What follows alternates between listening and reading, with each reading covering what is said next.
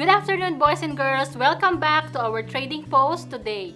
And we are now on our third day in CactusVille. And we have been learning about Joseph and how we are called to forgive. Joseph was able to forgive his brothers even if they hurt him before. It's indeed not easy, but like what our verse says, God will forgive us if we know how to forgive others. So at this moment, I have here Ashlyn who will help us with our craft for today. Say hi again, Ashlyn. Hi. Okay. And before we start with our craft, let us not forget to wash our hands. Or if you have sanitizer at home, make sure to use it so that your art will not become messy or will not become smudgy. So let's wash our hands, Ashlyn. Okay. And as before we proceed with our craft this afternoon, let us be reminded of our action point for today, which is we are called to forgive. So Ashlyn, I will say we are called and you will respond, called to forgive. Are you ready? Yes. Okay. We are called To forgive. Yeehaw! So this afternoon we will make a sunset art project, and you can see it here on my left side on how it will look like. So first we will need to wear our apron. We are wearing our aprons, but if you don't have, you can use any old shirt that you have, or you can ask mom and dad if they have any old shirt that they don't use, and they can give it to you so that your dress will not be spoiled with the paints that you will use later. So first we have to make sure that we have our cactus and coyote cutouts. So we have shared some templates, but if you don't have and you cannot print it at home, or you don't have a printer at home, you can just draw it. So this is how they look like. And then if you don't have a black colored paper, you can also like color it only with crayon or color pencils. And next is we have our canvas. Okay, so this is where we will have our painting. But if you don't have a canvas, you can use your sketch pad or any regular paper. And next we have our paints and paint brushes, of course. So these are our paints and paint brushes.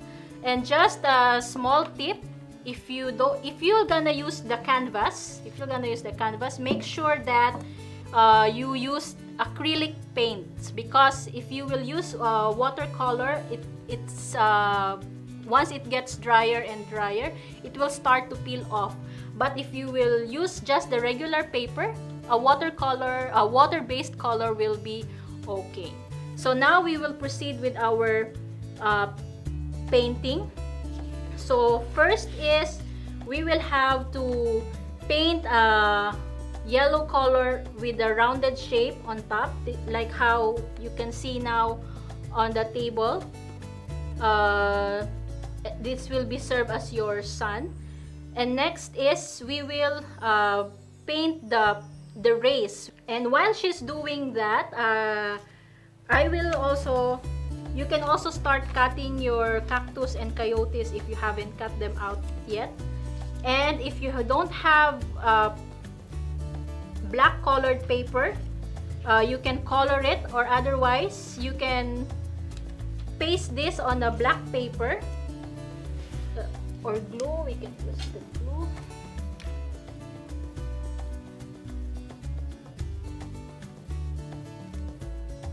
So that it will have the silhouette effect in our sunset art. Okay, we put this aside so that you can see.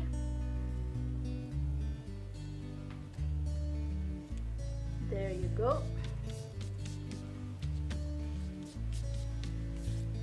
Then you start to cut it out.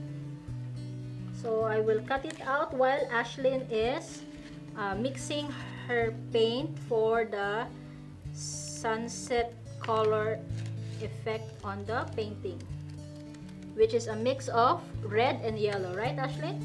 So when you use your scissors, make sure that you ask help from mom and dad, so for safety purposes. Okay. So you can do the same with your coyote if you don't have it on black color, or if you don't have the, again, if you don't have the black colored paper, you can also color it with the crayon or pencil, color pencil, whatever is available in your house. Okay, so I will also do the, while Ashlyn is still painting, I will also do this black color here that you will put at the base of your painting. So depending on what size of the canvas you're using, you can make the size of your black paper. Or if you don't have a black paper, and if you have enough black paint, you can do the same to make this black color here. So this is where we will put it later. So we will keep it aside for now. Alright, for your painting, it might take time to dry, but you can use a hair dryer if you have at home. You can ask permission from your mom or dad, or from your older sister or brother, if you can use their hair dry blower to make your painting dry faster. But if you don't have, then you can keep it aside, and then you can wait till it gets dry. So after Ashlyn paints the sun rays with the orange and yellow mixture, she will start doing the clouds here. Make sure you have also a glass of water or bowl, plastic bowl, whatever you have at home, to be able to use to wash your paint brushes, especially if you need to change colors of the paint. So she's washing now the brush because she will start painting or mixing the paint for the cloud. So the color of the cloud is sky blue, as you can see.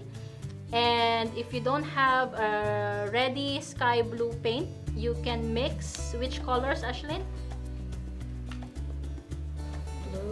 Blue and white. So Ashlyn now will start to mix blue and white paint. While she's painting mixing the color for sky blue, I will show you now how to make this black base here on the bottom of our painting. So we have to make sure that we will be able to form this zigzag effect on the black color, which is representing like the hills or mountains where the coyote is standing. You just need to tear it with your hands, so you can do what you want on what your pattern will look like. So just tear it like this. Alright, that's nice. Clouds, Ashlyn. Alright.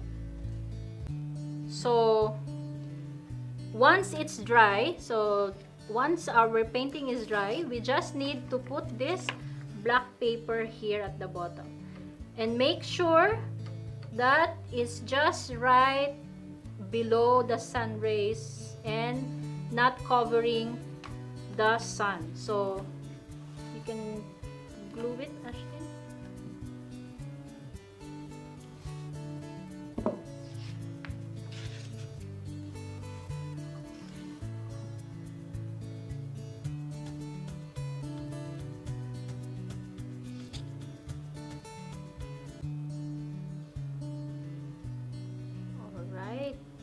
You can either use this liquid glue, or you can also use the stick glue, whichever is available at home.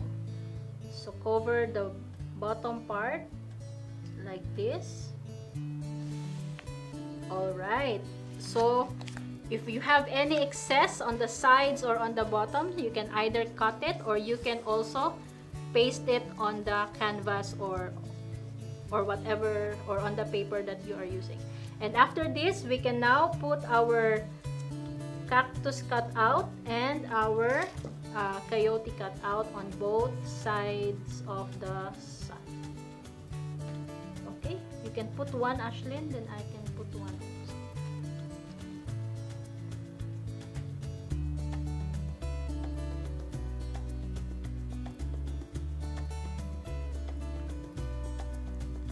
You can wait for it to dry before you put your cactus and coyote cutouts. Alright.